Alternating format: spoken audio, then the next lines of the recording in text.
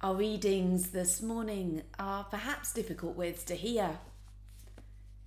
You may be used to hearing the blessings of the Beatitudes. Blessed are you who are poor, for yours is the kingdom of God. Blessed are you who are hungry now, for you will be filled. Perhaps we're less used to hearing about the woes. Woe to you who are rich, for you have received your consolation. Woe to you who are full now, for you will be hungry. We are a rich church, and we are also a generous church. Compared to many communities in Sheffield, we have much, and certainly compared to other Christians around the world, they would be amazed at our riches and our wealth. We have much, but we also give much. So how do we respond to these verses? This morning, I want to reflect on some of my experiences in this community during this last year, and I hope as I reflect on these, it will be helpful as we think through how we respond to our situation and how we can live faithfully, trusting God and following Jesus' teaching. Like a lot of streets in Sheffield, the street that we live on has set up a WhatsApp group so that neighbours can look out for each other. It was set up back in March at the start of lockdown so that anybody shielding or isolating would have access to food and to medicines. And this does happen, and it has happened throughout the year, but the group has also grown into other things. It's become a place for conversation, for swapping information, for keeping in touch with each other. Some days you turn on WhatsApp and there's like 30 messages and you just have to scroll through loads to make sure that you've got the information you need. Some neighbours have had more time during this year, certainly during the first lockdown, and they used the time to clear out those cupboards, to go through the boxes in the attic, those things they'd been meaning to clear out for years and had never quite got round to it. So there's been quite a lot of passing on, especially families with older children. They've been passing on toys and games and clothes onto families with younger children. One of our neighbours helps out at the S2 food bank. So as a street, we've been certainly in the first lockdown doing weekly food deliveries through her, and another neighbour volunteers at the Archer project, so we've been able to pass on clothes and toiletries through him.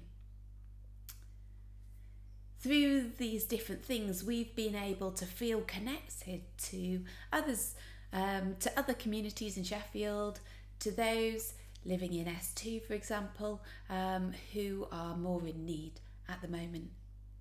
And it's been good, I think, to have that weekly reminder that our neighbours aren't just the people who are living next door, but that our neighbours are also people living on the other side of Sheffield. During this crisis, I think it's fair to say that we've seen both acts of great community generosity, but we've also seen acts of selfishness. I'm sure you can remember those early weeks just before lockdown, back in February and March, when there was that toilet roll fiasco.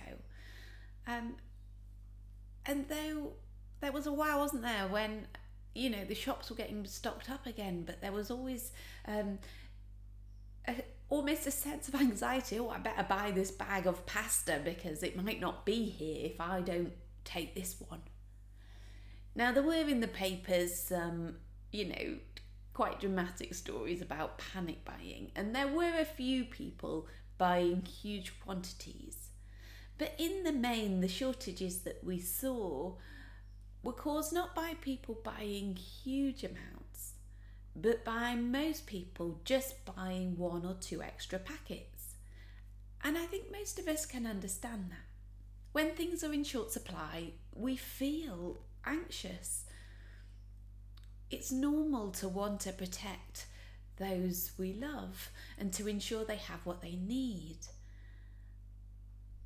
It's normal to think, oh yeah, I'll just make sure I do have some extra rice and pasta, some extra tins in the cupboard, because at any moment you could find out that you need to go into isolation and you can't nip out to the shops. Whilst it's normal and understandable to want to protect those we care for, those we love, and to make sure that they have enough food to eat, these feelings affect our attitude towards money, towards stocking things up for ourselves. These attitudes can shape our response to giving also. The studies into charitable giving in the UK surprisingly show that it's actually those who have less, those who earn less, who give away a larger proportion of their earnings. Those who have less, who live in poorer areas, give away a larger proportion of what they earn than those who actually have more and earn more. I've lived in a range of places. I currently live, as you know, in one of the most affluent areas of Sheffield, but I've also lived in urban areas where deprivation levels are high. And for a while I lived on the edge of a second-generation refugee camp in Zambia.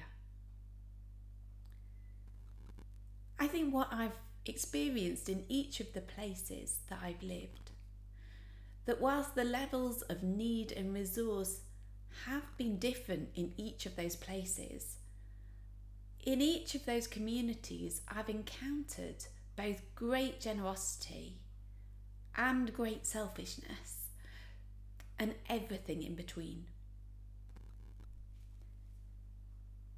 Although it doesn't make sense that those who have less give a larger proportion of what they earn, it also doesn't surprise me.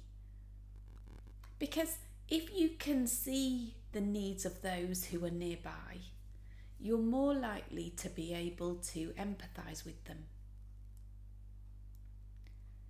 My challenge that I find living here on this side of the city is that I can become that many steps away from real need and real hunger. When I lived in S2, you couldn't really choose to walk away from need because it was much more on your doorstep. It was obvious. You couldn't kind of close the door and just forget about it. And the more you see these needs, the more you are faced with the reality of poverty on your doorstep, the more you can understand it. And the easier in some ways it is to respond with kindness and generosity. For each of us, whatever situation we're currently in, it can be harder to respond to those in need if we're not aware of what those needs are. It can also be really difficult to respond to need if we feel anxious about ourselves and about those we love. And this year, of any I have experienced, has been one of the most anxious years. Levels of anxiety across the population have gone through the roof. We feel perhaps more uncertain about the future than we have for a long time. And when we feel that anxiety, it can be hard to see beyond our own needs. But we can bring our anxieties and our concerns to God. God is present loving and listening, and we can bring our anxieties to God. And we can bring our concerns for our neighbours and for those around us who are in need, those who are hungry, those who are poor. We can bring these both to God. Perhaps at this time, God is calling us to deeper habits of prayer and action. Coming to God in prayer and dependence on Him, bringing our concerns and our anxieties before Him, and asking Him, Lord, send us out. Show us how to act. Show us how to be your hands. Show us how to be your care and your love for the poor today. Show us how to feed the hungry, how to lift up those who are oppressed. Show us how to follow you. I want to finish by talking you through a prayer activity which you can do now and also in your own time. It uses different prayer positions to help us bring our own anxieties to God, and also to bring the needs of our neighbours, to bring those needs before God, asking God for guidance and direction in how to respond and act. Now, I've been doing this prayer activity and I found it really helpful, especially during lockdown and especially at times when I've felt stressed or I've felt anxious. It involves praying in different positions, so standing, kneeling and lying down, and I'll take you through each of these as we go. Sometimes when we're stressed and anxious, we kind of feel like we're stressed in our minds, but actually the stress is felt and the anxiety is felt in our whole body. And so praying using different positions can help us to engage with God's peace and to hear His voice. So I'll talk you through these positions. If actually you find it difficult to get into these positions, this prayer activity can be done sat down, just using your hands or imagining through each position. So to begin, stand up and put your arms up in front of you, hands open. If you imagine it's how someone stands when they're standing behind the altar when doing communion. And as you stand there, breathe in. And remember that there is nothing that separates us from God.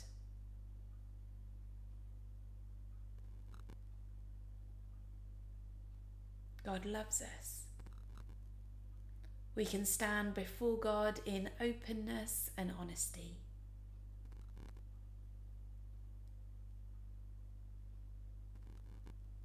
And if you're doing this prayer activity in a quiet time, you may want to stand here for a long time, taking in deep breaths.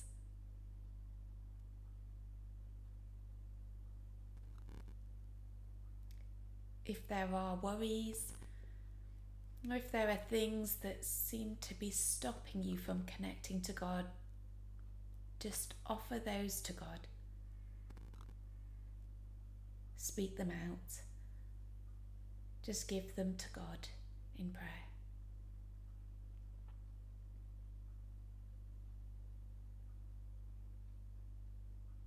And then when you're ready, kneel down. And as you kneel down, put your hands together into a prayer position.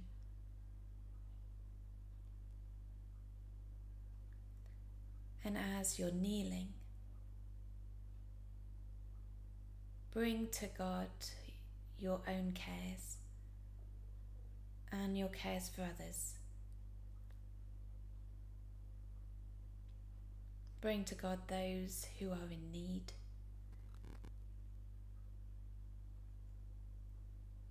If you know their names, you can name them.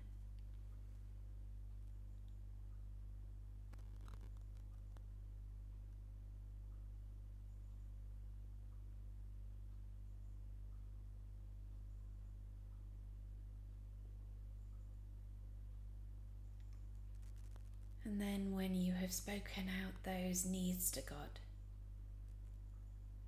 lie down.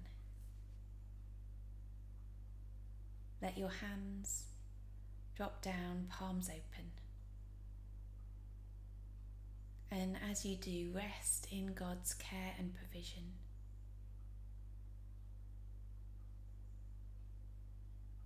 God provides for your needs. God provides for the needs of the world.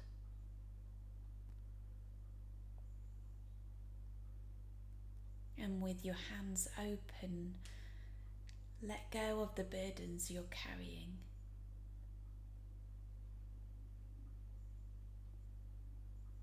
Trust in God, the God who provides.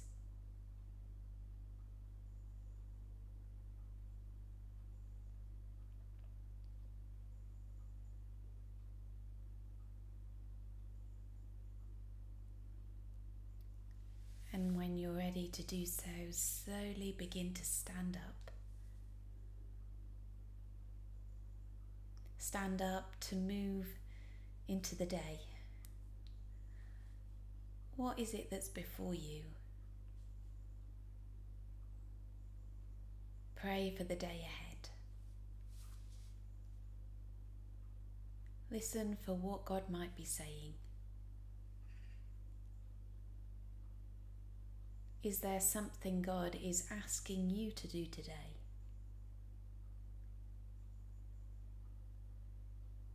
Is there something God is asking you to give? Is there something God is asking you to share?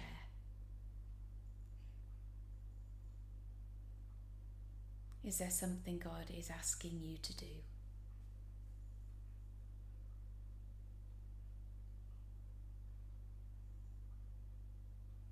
Lord God, we thank you that you provide for our needs. Lord, help us not to live in anxiety and fear.